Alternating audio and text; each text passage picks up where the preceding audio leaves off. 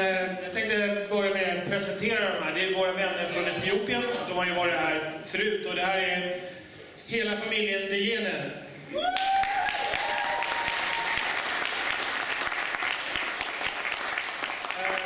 Det är inte många andra ställen där man får möta 100% koncentrerad glädje på det här sättet. Och det tycker jag nu var...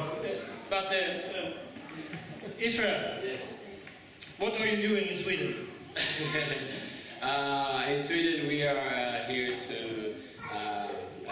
perform the worship and singing with Ethiopian for our tribal song. And also we got invited to speak about the Ethioskate project that we're doing back home, about the skateboard project.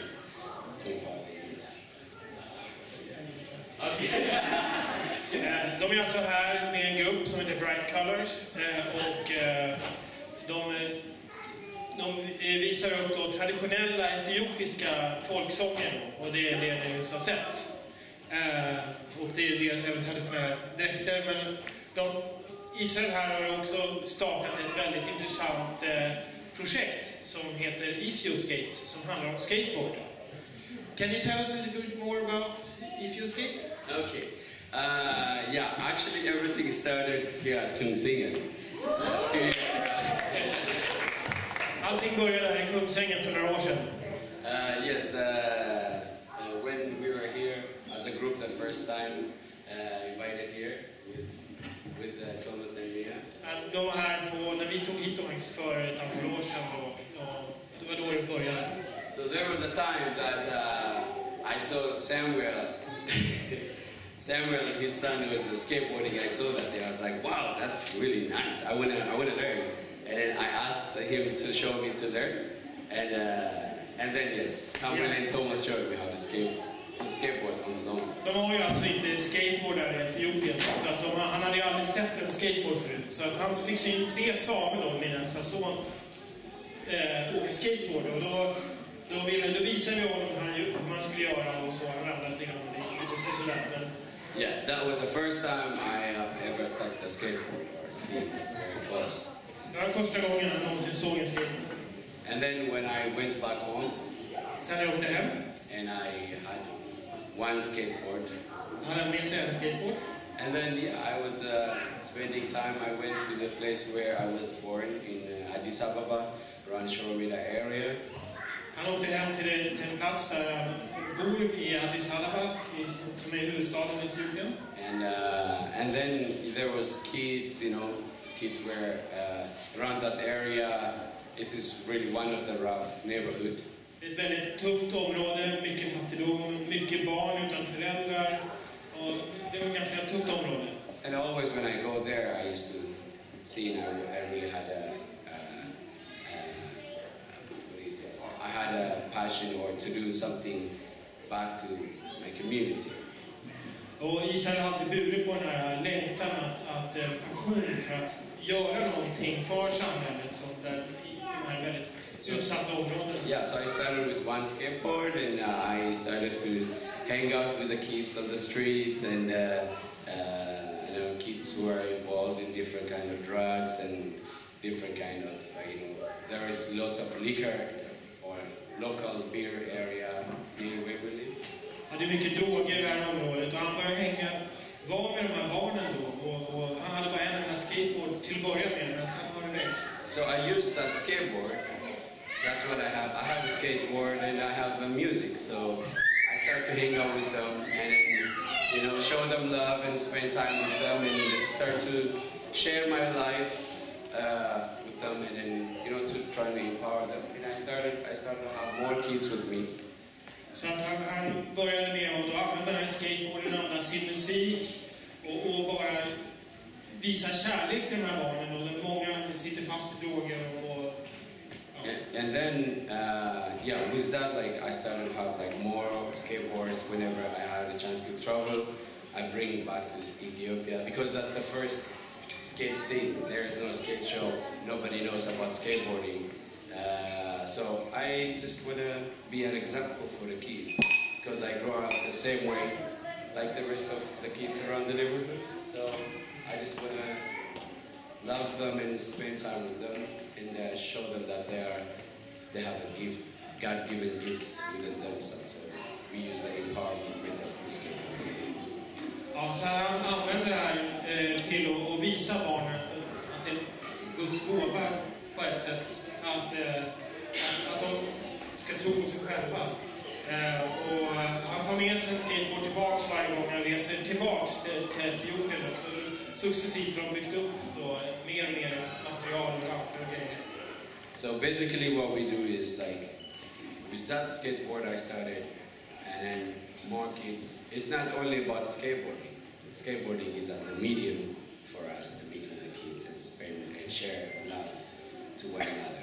Alltså skateboarding är bara ett medium att nå ut till de här barnen och eftersom det inte finns, ingen har någonsin sett någon skateboard här utan förmodligen har Israel tagit in den första skateboarden någonsin till Etiopien. So yes, we built the first ramp in Ethiopia as well. De byggde den första rampen, skateboardrampen i Etiopien. And we have that spot and the children will come and the youth and more kids come there. It's our motto is love in action. Ja. Det kommer mer och mer barn, det blir större och större och deras motto är kärlek i aktion. Can you tell us a little bit of the transformations that you've seen? Yes, there is so much transformations with this because the kids who used to be involved in drugs and who used to be involved in the hooligans and after they become with us and then share love and then they have been like more responsible and then they are actually when we are traveling here, those kids who used to be known with the stealing and with the drugs and with robbing, they are the one who's taking care of the kids that are right there. They are very more responsible.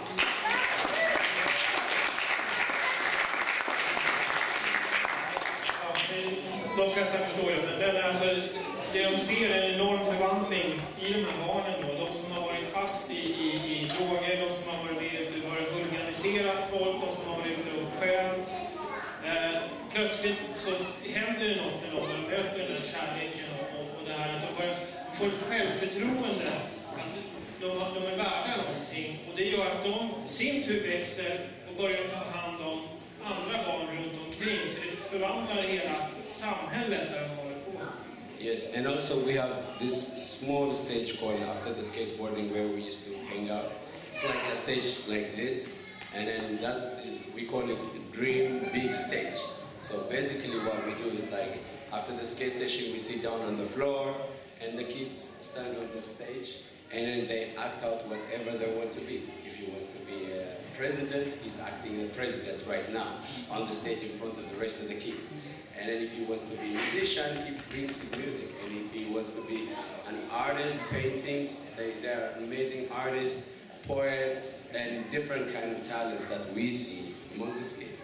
So on that stage, we started very simple among each other. Sit down on the floor, and then okay, stand up there, and then I stand here and just act out what I want to be.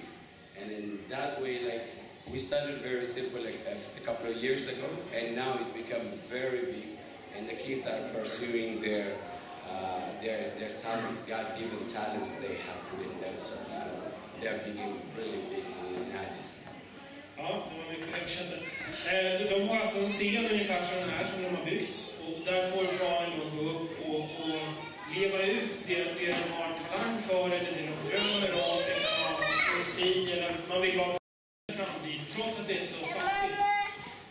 The drive for me for this is the story of Moses. You know, Moses, when he was taking his people from slavery from Egypt, taking to the promised land, he's stuck in between the Red Sea, right? He's stuck in between the Red Sea, and then finally the enemy is coming, and they're stuck between the enemy and the Red Sea. And Moses was just shouting to God, God, why are you bringing me here? And then you know, remember what God said? He said like, why are you shouting to me? I've already given you a stick that you can use. And then with that stick, he hit the Red Sea, and the Red Sea was like a wall opening. He took all his people through the Red Sea and into the Promised Land. And that gives me a big meaning when I start, before I start the mission. And I always, when I go around that neighborhood, I always like, I want to do something, you know. And then finally, when I just look at myself, what do I have? I have one skateboard and I have this. That's a stick I have. That's God-given stick. And I use that stick. And then now it's becoming really, really big. It's changing so many lives back home. And many kids are coming every day to our center. And they're becoming a transformer. They're becoming very transformed through this program. And it's a big movement that's going on back in here. So when you talk about skateboarding there, it's the kids who are dreaming big and you know, doing something good among the community. So so I use the stick. So I preach and I talk about this for my kids as well. Each and every one of us, it doesn't matter where we are, but every one of us have got a gift, God-given stick. And if we use that with love, that will change the circumstances. Amen.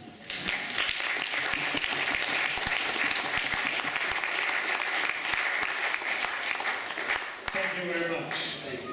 Det han sa här var att han ser det här som en bild från när Israel gick ut ur Egypten. Och då var de fast i öknen mellan Röda havet och fienden som kom mot dem. Och då ropar de till Gud, vad ska vi göra? Nu är vi körda. Och då svarar Gud, jag har ju redan gett dig Moses en stav, använd den. Och då använder Moses staven och det blir som en bild för Israel som motiverar honom att han använder det lilla han har. Det började med en enkel skateboard. Han tog det han har. Och det tänker man lite grann så tänker man, oj, vi som har så mycket, vad gör vi med våra saker? Lite parentes, det sa inte Israel. Men det är fantastiskt. Så att han har börjat använda det han har och det har blivit en stor kraft som förvandlar samhället. Jag tycker det är helt fantastiskt. En stor applåd till